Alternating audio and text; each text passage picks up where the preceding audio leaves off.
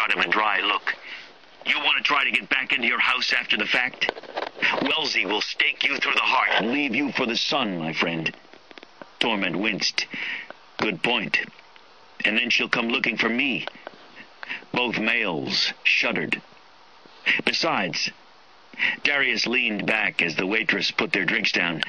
He waited until she left, even though hardcore rap was pumping all around them.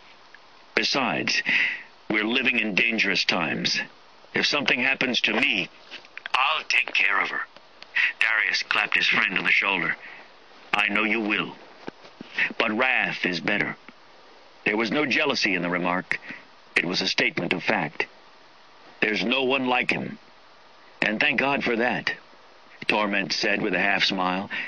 Their band of brothers, a tight circle of strong-backed warriors who traded information and fought together, were of the same opinion. Wrath was off the chain when it came to the business of vengeance, and he hunted their enemies with a single-minded purpose that bordered on the insane. He was the last of his line, the only purebred vampire left on the planet, and though his race revered him as its king, he despised his status. It was almost tragic that he was the best bet Darius's half-breed daughter had of surviving.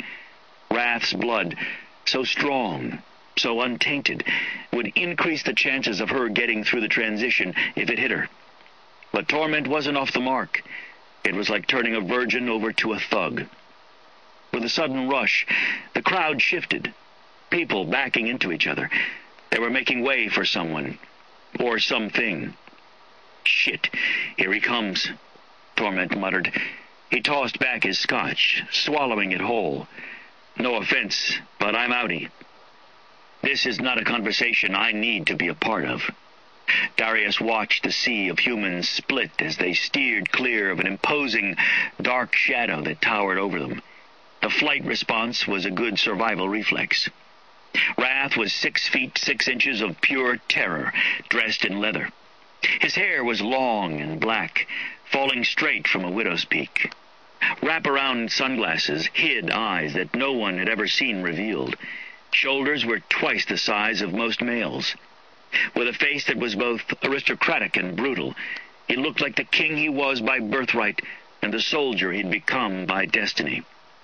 And that wave of menace rolling ahead of him was one hell of a calling card. As the cool hatred hit Darius, he tilted his fresh beer back and drank deeply.